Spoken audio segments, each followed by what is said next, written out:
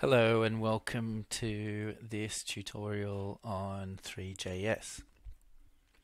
So ThreeJS, if you haven't heard of it, is a WebGL project which is open source and free and very popular. So it is a way of interacting with the graphic layer. That's what GL stands for in the WebGL part of what ThreeJS is. So it's a JavaScript interface for OpenGL, and you may have heard of WebGL before. WebGL is the project which orchestrates and coordinates the web layer for OpenGL.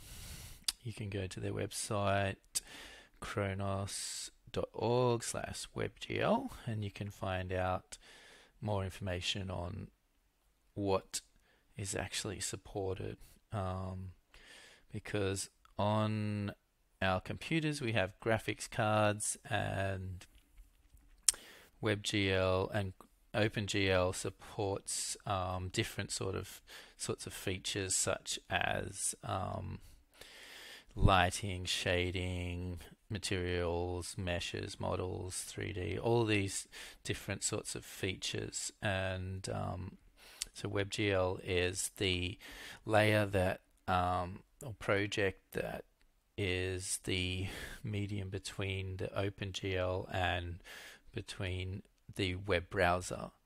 ThreeJS is another layer of abstraction above that, which allows artists and designers and developers to work within a 3D language using, a 3D environment. Basically you can create 3D projects using JavaScript. So just to get an idea what we're talking about here, this is the sort of thing. So this is a 3D model loaded into the browser.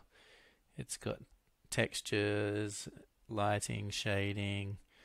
It's got an environment, and it's got controls where you can zoom in and out.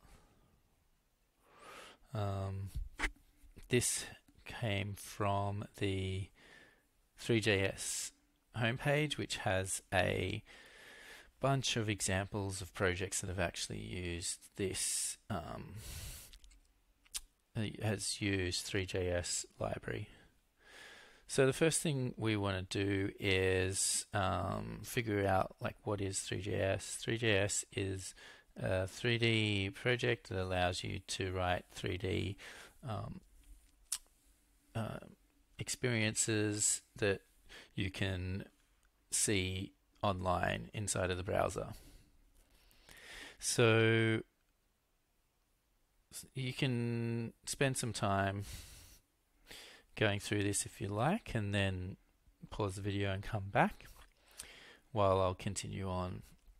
So what we want to do is go into the documentation and have a quick look at what is required to get started.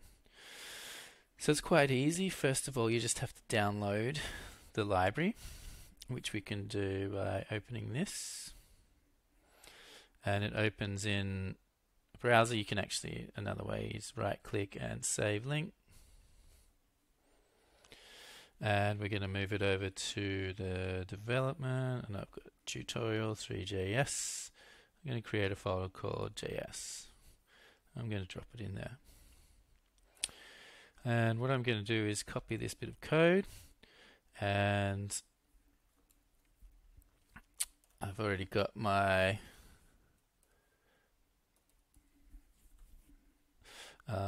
terminal here ready, and I can already see that the JS folder is in there, and then 3JS is inside that. So we want to, I'm actually going to open this up in code, Visual Code, it's a little bit better. We want to create an index file. And inside there, I'm just going to paste over the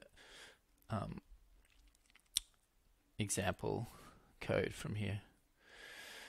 So even from this point, we can already open this. And if we have a look,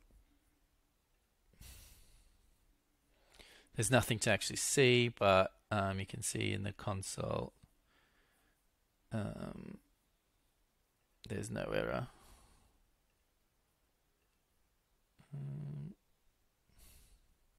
All it's doing is just loading in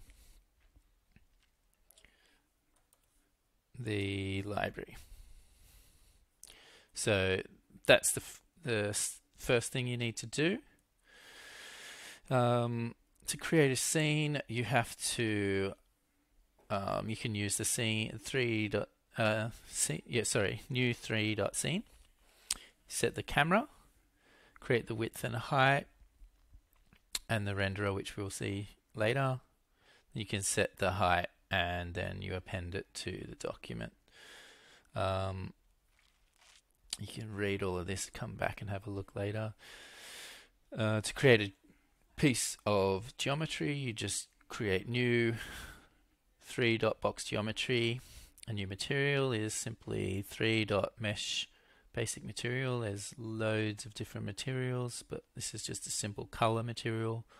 We'll create the cube, which is 3.mesh, and then we apply the geometry and the material.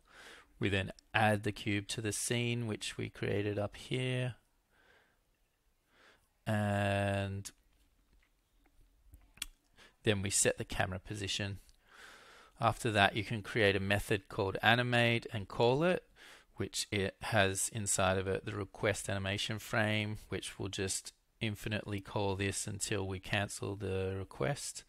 And inside of that function, the animate function, we have a renderer.render.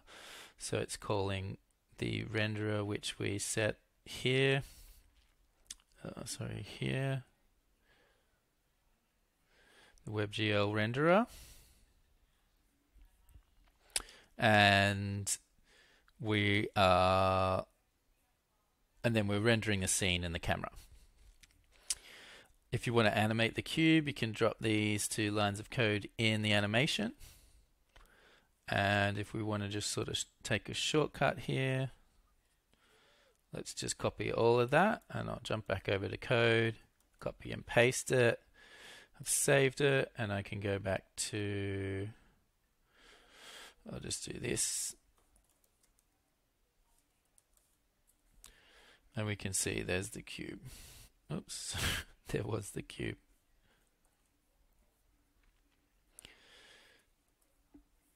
So if we have a little look,